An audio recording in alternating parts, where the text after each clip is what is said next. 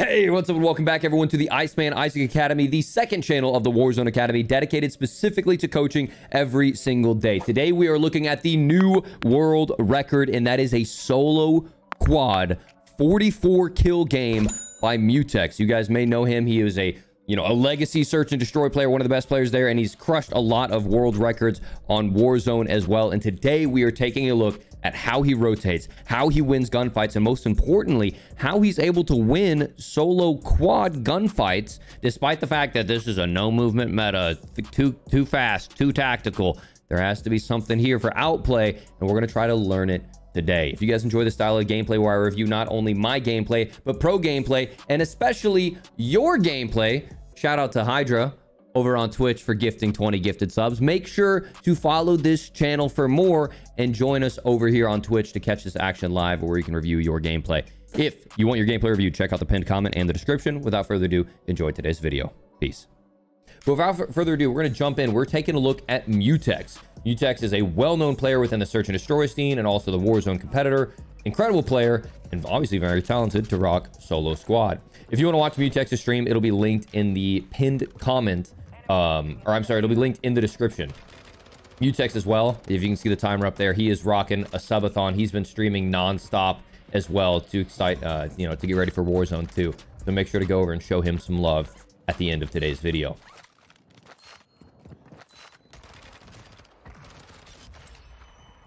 So what we're going to be doing in this video is we're really going to be breaking down, some of this initial mixy gunfight really isn't anything too crazy.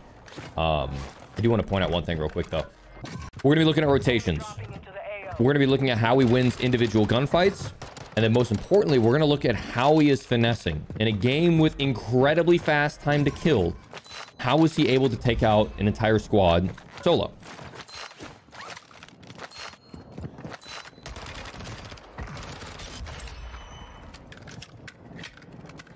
The little thing here I always like to point out is whenever we plate for information. So we're putting those plates in. We're not just hiding in a corner, right? We're putting the plates in and we're doing what's called shouldering, which is where we get in and out of cover to see information whether or not we're getting pushed. And then if we're getting pushed, then we can either hide and continue to put in plates and then pull out our gun, or cancel the plating and fight, or run away and finesse. Now, he does play 2020 sensitivity. You can't see it down below, but down below my webcam, he is playing 2020 max sensitivity. So some of his gameplay will look pretty cracked, but at the end of the day, 2020 isn't as crazy as it makes it seem, because aim slowing in this game will slow you on target pretty well.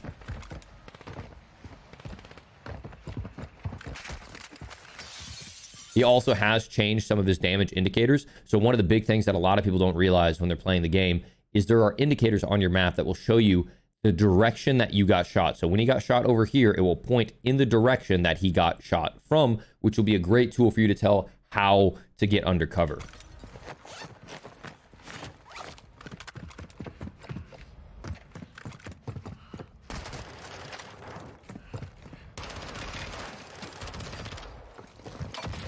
Oh my god.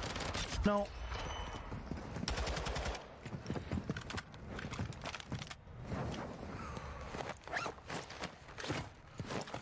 Wow. So really risky reach out there on the first one. He ends up spotting that guy behind the head glitch.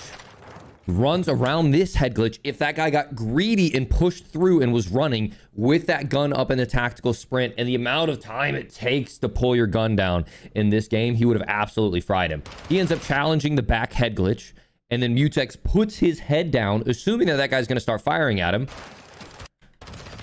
Ends up recentering on him, gets the kill, gets the thirst. He's pinched in between two players. And then the only thing really he could have done differently besides the shock, the pre-fire, is throw that shock stick against this back wall. Like, because he has a shock stick right here. And if he threw it right here, this is one of the most overpowered, like, tacticals I think I've ever seen in the game. It stops you from reloading. It stops you from plating. If it hits you, it stops you from sprinting. It makes you mag dump your gun while you're like shocked, and so you run out of ammo because everyone's rocking limited ammo like capacities compared to previous war zones where everyone has a 70 round mag. And so it's if you've been hit by a shock stick, you'll understand what I'm talking about. It's pretty insane.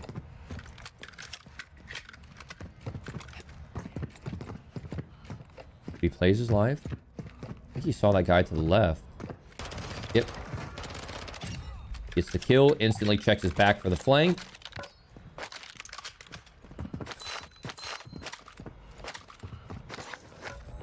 And nice.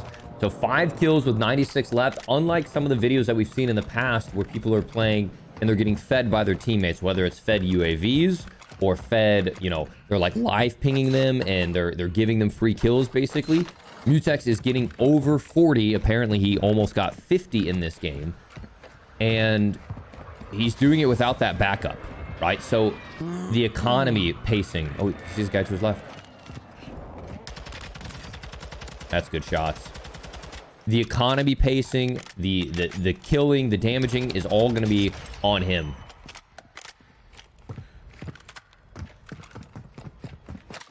For those of you who aren't aware, Mutex is a search and destroy veteran in the scene. Oh my gosh. Nice thing is, when you get headshot sniped in this game, you are left with 1 HP. It does 299 damage. Because he has the 3 armor plate, he's able to tank it. I personally wouldn't be shouldering it, but he's a demon. Able to swing the corner, even though there is no movement in this game. Peeker's advantage pays off. He gets the kill. Yes, Mutex is one of the best search and destroy players out there.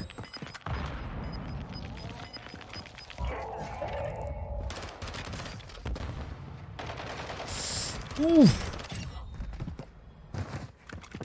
And he's used to rocking that iron sight scar. One thing I will say though, okay, so this chow right here is clean. Okay, it's all about where we expect the enemy to be, right? So if we expect the enemy to be right here, and obviously we're guessing, right? We want to challenge to where that way when we round the corner, our gun comes up. Because when we do that little B hop, right? So let's say this is the arc of our B hop. In the first part of that B hop, all through here, we cannot get our gun aimed down sight. And then on the second part of the B hop, our gun will be aimed down sight, but we're still holding lateral momentum. So what we don't want to do is challenge so close to someone who's more than likely already pre-aimed at us. We want to be able to challenge them with our gun up and ready. We don't want to challenge them too close and end up, you know, with our gun in the pullout animation, which is what happens right here. So this is beautiful. Then he jumps right here. Of course, he's not even rounding the corner. He's literally out in front of him. But fortunately, he has an SMG, which has a faster sprint to fire, faster pullout time. If he was doing that with an AR, he probably would have lost that gunfight. Obviously, that little theory about when we're jumping to time our turns is all dependent on the sprint to fire and aim down sight of our individual weapon. Shout out, Spider Ryan. Appreciate you, bro. He has money to buy his guns, but he's got good enough ground loot. Shoots this guy in the back. Shouldering for information. Spots the guy. Repositions for full plates. If the guy did ego, what would happen? You know, we're not hiding right here where we could get taken out. We're hiding behind a corner where we could bait them, basically.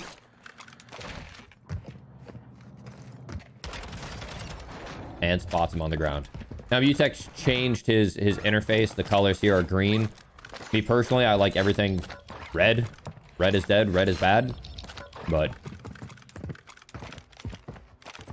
that's just a personal preference on his end. And there's the 20 cents. So he's rocking the MX-9. Absolutely slammed. Oh. Baits this guy out. So great shots on the first guy. Spots this guy. I don't know if he spots him. I don't think he does. This guy's peeking out the window. It's a little shimmy to miss the shot. Dolphin dives forward. Expects the guy to recommit. Double checks back. And just completely fries him. That's clean. That's clean. So he's checking up there to make sure no one's camping him. One thing you can do, though, if you saw this in my previous coaching video, you can jump off and get yourself...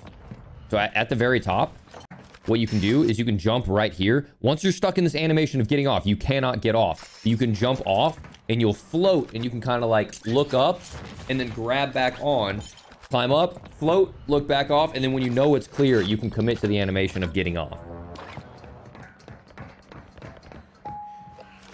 Here's the elevator ding. And you can see he's got not red, but a green dot with an arrow below it. So you guys already know when it comes to the radar, you've got three options. It can either be solid, and that means they are on your level, right? So if you're standing here on the ground, that means that person would be standing right here next to you, okay? If you see an arrow above it, that means that person is now going to be up on a rooftop. You don't know how high, but they're going to be above you, okay? And then opposite would be if you are now up on the rooftop and they are below you. So it gives you elevation cues. He hears the elevator ding and he knows that guy's below him. So he instantly runs down.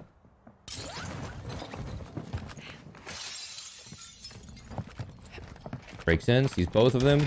Pulls out his AR for the long-range gunfight. And just guns both of those guys. That MX-9 looks good, though. I haven't seen this gun used, but it looks like it's got really good, like, aim down sight walking speed. Just like this strafe that he hits right here seems to come out of the strafe really quick, which could be really good for breaking someone's aim. Okay, so he spots someone right here, spots the dune buggy going below him. I don't know if he realizes that he can jump off. In order to jump, all you literally do is press the jump button. Sees that the guys are getting out.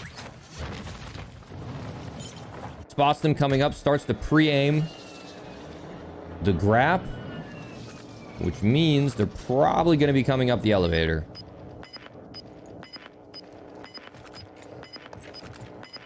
Timmy, get in the elevator. We're waiting for you. Come on, Timmy. Gas is inbound. Enlarging new safe zone.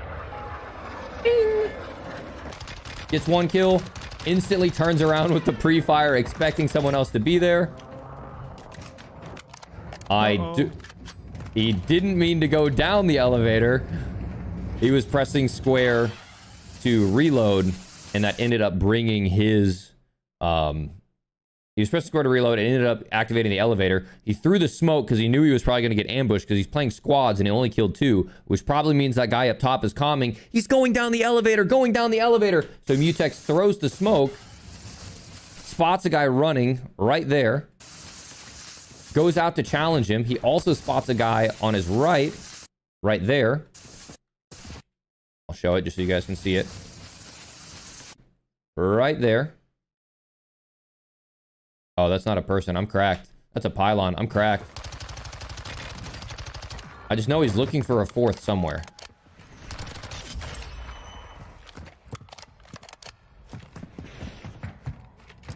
And it looks like someone up top called the elevator. So now he's egoing the challenge up top. Or maybe the guy called the elevator. That may have happened, animated. Maybe the guy at the bottom called the elevator and pulled Mutex down. That very well could have happened too. So he's got 2 full kills. He's still looking potentially for the 4th because the guys up top could have gotten rezzed. I want to point something out real quick that a lot of people don't realize. With your guns in this game, and I'm going to go ahead and move my face cam just so you guys can see. With the guns in this game, you don't need to, and he may or may not be doing this intentional. You don't need to carry your ammo in your backpack because with your loadout, you have a dedicated ammo supply for each one of your guns. And those ammo supplies are not connected to those in your backpack. You have a dedicated ammo slot right inside of here that each gun carries. So if you're ever wondering why you have 200 rounds of ammunition, but you have 0 in your backpack, it's because this slot right here saves ammo for the ammo type of the gun you're using.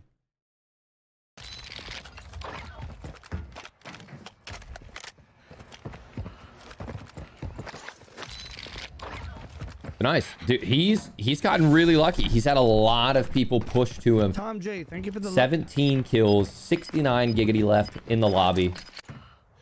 Now he does what I typically do in a situation like this, where I go up to the top of high rise and I start to scan around and see where potential enemies are. Bounties for us to do. Nice. We got one right here. Love that. Goes for bounties. It's not as good as they used to be. I mean, bounties will give you money, but it's not like you can use that money for too much else because you can't farm UAVs. But fortunately, spot someone coming in out of the gulag. You do have to be careful, though, because gulag pistols are crazy, crazy powerful. Gets the bounty right next to him. 22 kills, 58 left alive. He's kind of being a little bit careful here. Notice how he jumps up on this part as opposed to mantling up and over. Of course, I don't know if you can mantle up and over on this. You want to avoid getting stuck on a mantle on walls because it's by the time you finish the mantle animation, you can get killed. So he mantles short. Cracks him, spots the other guy. Uses the bomb drone, big brain. And if you guys don't know, these are one-hit kill potential even with full plates. But that is the only outplay. And that is shutting a door unless you break through the window. I didn't know that was possible. Opens the door to bait out the pre-aim. Gets the guy who's self-revived.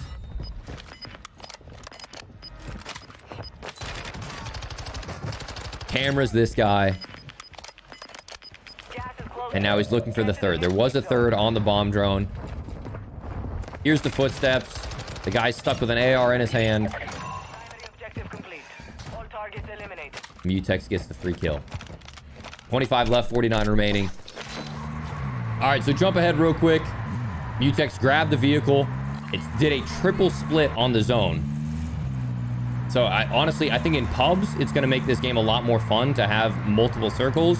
It's going to make things a lot less consistent for people that are trying to play competitively because it's no longer just about, oh, I'm going to hold center zone. You're constantly getting pulled across the map, which I think rewards a more skilled player for being able to adapt in the moment, but it's not going to be as consistent because you could all of a sudden be in great positioning and then get held. So he gets tunnel vision. He's going after the loadout, gets rolled up on by a full squad. His vehicle's crazy weak. Now it's disabled, but he's able to get to his close building.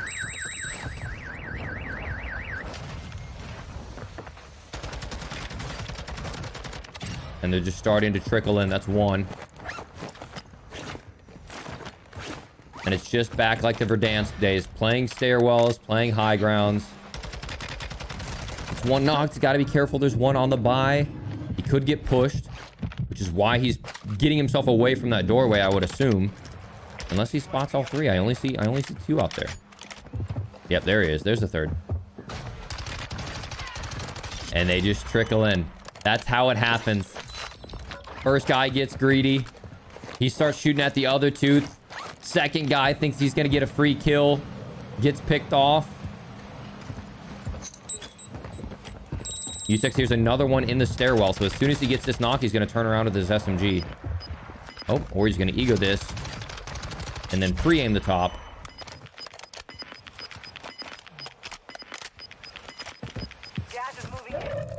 He's looking for the last one. He saw him. Gets him 1 HP. Oh my gosh, this team is in shambles. This team is in absolute shambles. Gets the full plates. You got to be really careful when you're running up these stairs to clear off these corners. People love to just sit in those corners. Shouldering for info. The last guy is absolutely shaking.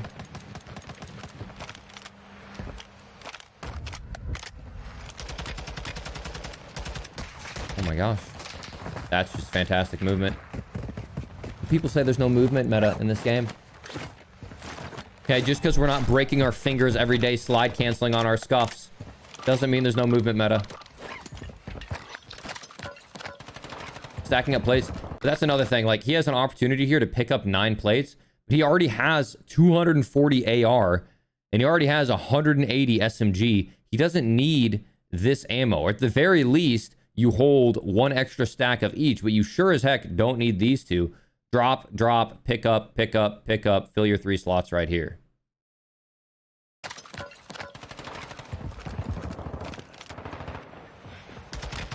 No. Oh my goodness.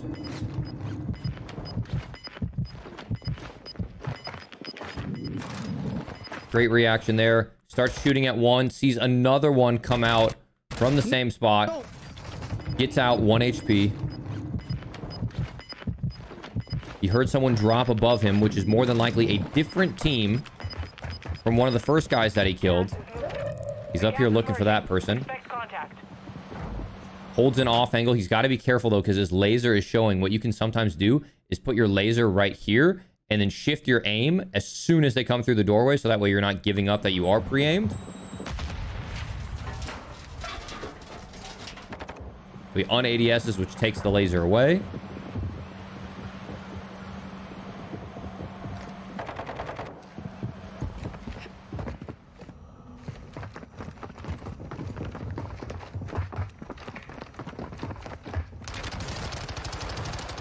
It's a knock and a thirst.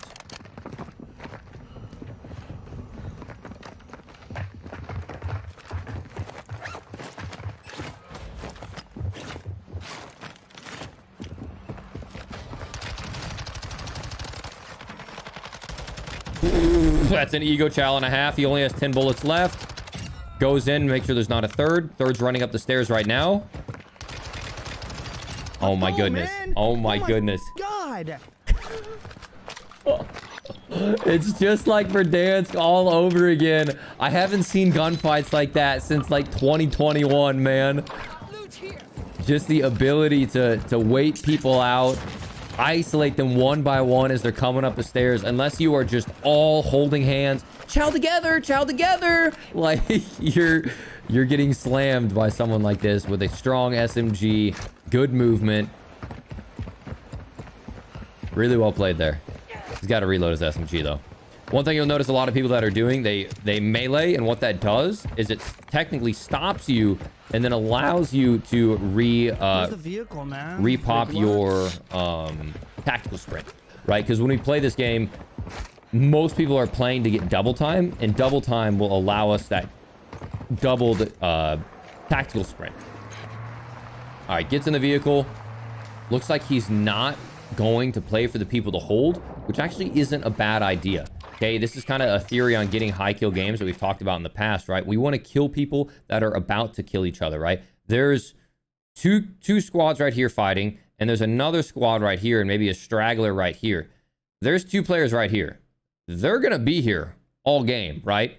When the zone closes, they're probably going to be posted up right here. They're not going anywhere. But these guys are going to kill each other. So the goal is we want to kill the people who are going to kill each other before we kill the stragglers on the edge of the zone. We save them for later. So that's exactly what Mutex is doing. He's pushing in towards the chaos. He gets out of his car early. It was a little bit less obvious where he's coming from. He's got 34 kills, 30 players left alive.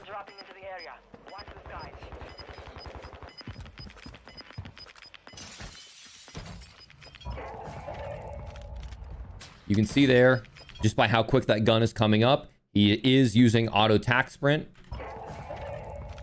Spots the guy on the top. Gets the knock. Headshot multiplier in this game is everything, boys. Make sure you are abusing it. He hears the footsteps over there, but he wants to capitalize on his knock. He hears the res going in. Downs the guy rezzing him. Tries to go for the other kill. Gets the kill robbed. Knows there's two other on the opposite roof. Gets inside. Swings aggressively. What? Gets hit through the wall. He's trying to stay composed.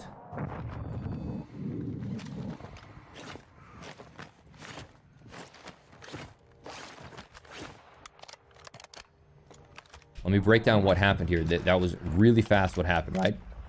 Gets a knock up top. Here's footsteps on his left. Not sure where they are. As he climbs up the ladder, he's clearing out his left.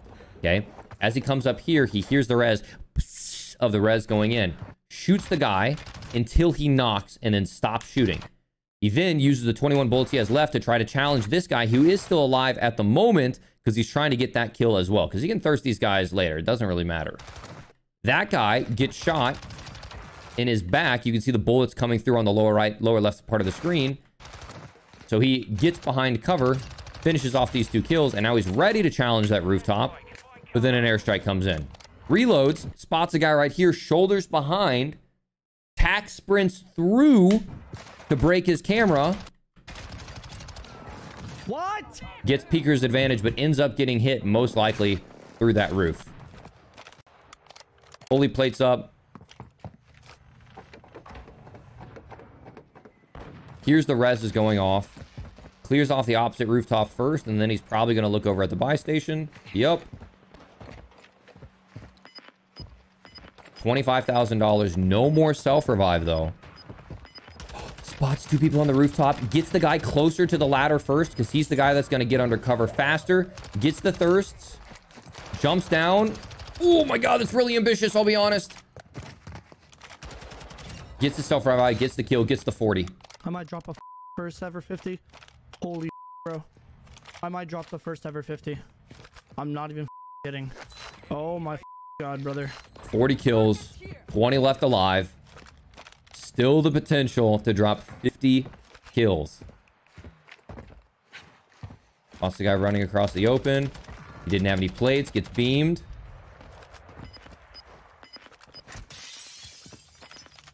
He has the option to go to the buy station for a UAV. He can go for a UAV and possibly a self-revive, but it's risky.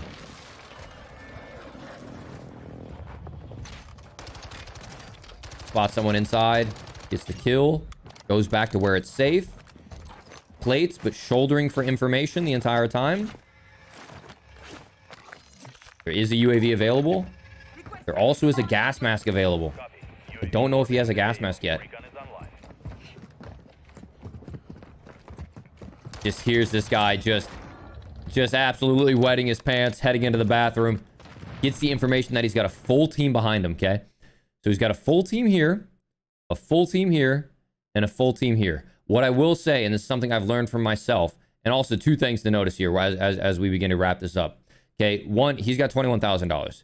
Okay, we can't spam by UAVs anymore, so we have to make sure we have the things that we need to have, and that includes self-revive. So he does not have self-revive, and I also don't think he has a gas mask. Gas masks show up right there. So he's missing a self-revive, and he's missing a gas mask, both things that you can buy inside of the buy station.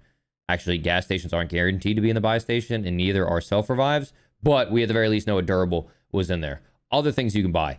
Airstrikes, obviously he doesn't want to stand out in the buy station too long, but we got to utilize our money if we can. Other thing that I wanted to point out. Notice how these are not tucked into the corner like they are on a lot of people's streams. All of these are pushed forward. And the reason is you can change this in your HUD interface to make sure the boundaries are pushed up, which allows you, when you're looking at your crosshair, which is right here, to more quickly reference critical items like how much ammo do I have left? How many kills do I have? How much health do I have? What does my radar look like? Without having to go to the full corner of your screen, it's a little bit closer. It reduces eye fatigue, and it allows you to reference those things faster. So he's checking this side. He isn't checking his cheeks. I don't know if that building has an angle or not on him. I'll be completely honest. Spots one, gets the down. It's another down. Two left. Riot shield. Oh no. Gets the thirst.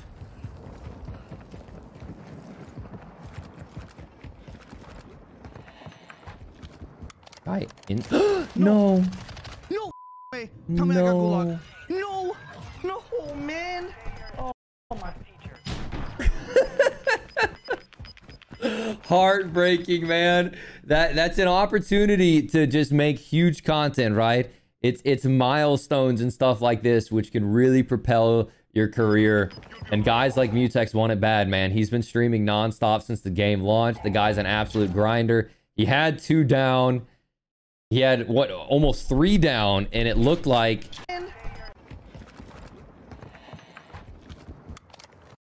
he just got the last second audio cue. No. I think that guy was ghosted underneath him, because when we look at this radar, we don't see anyone underneath him. We see a squad here, we see a squad here, and we see a squad here. But There's 5 squads remaining. He's the 5th, and that means there was he's a 4th, and that means there was a 5th hiding underneath him. But ladies and gentlemen, if you want to shout out Mutex, the guy is still streaming. He's an absolute grinder. Go show him some love. He'll be linked in the description. He's one of the best players in the game. Huge shout out to him for putting up this gameplay and allowing me to review it here today on the channel. Hope you guys enjoyed it. It is a possibility to have high octane, high kill games. We just got to learn. And the people that adapt the fastest, like Mutex, are going to be the ones to get it to pay off. Make sure to join me live over on Twitch with these incredible gentlemen over here in the Academy. And I will see you all on the next video. Peace.